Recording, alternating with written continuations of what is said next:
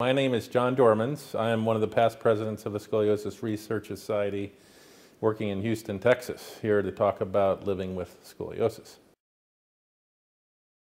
Patients and families often ask if their curve will progress or get worse. In general, it can be a difficult question to answer. The general rule is that the younger you are when you develop a significant curve, the higher the likelihood of the curve getting worse. Second feature is that if the curve is larger or bigger, the chances are that it will progress at a higher rate, more likely.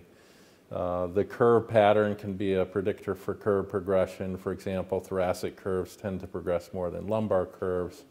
For double curves or S-shaped curves, those with a right thoracic and left lumbar tend to progress more than other types of double curves. Patients will sometimes ask if their scoliosis can be cured, and the answer to that is really no. Curves can be managed. It's important to realize that anything under 10 degrees, a side-to-side curve of the spine under 10 degrees is really not considered scoliosis. If it's over 10 degrees, then it's the real thing. It is scoliosis. But really the only way to manage a significant curve is with bracing and or surgery. Bracing is indicated for curves over 25 degrees or so. In a growing patient, surgery generally for patients with the most common form, adolescent idiopathic scoliosis, are only considered for surgery if the curve is over 45 to 50 degrees.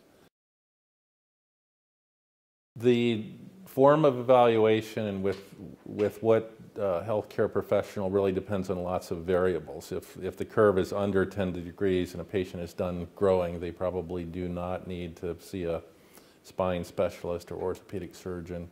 If, however, the curve is significant, let's say over 25, 30 degrees, and it's a young child who is actively growing, that would warrant an investigation. So it really depends on different variables: age, magnitude, rate of progression, whether or not there are other associated variables like back pain or neurologic findings or other diagnoses, etc.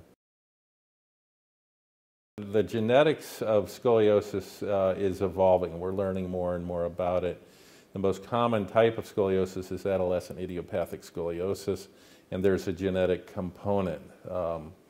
There are many different genes that are being discovered that are associated with that particular type of scoliosis, and you really don't pass it on to your children, but if you have significant adolescent idiopathic scoliosis, your children have a higher chance of also having that, but it's not a one-to-one association. It's more like 20%, 30% chance that your children would have that. But it's what we call multifactorial in its inheritance.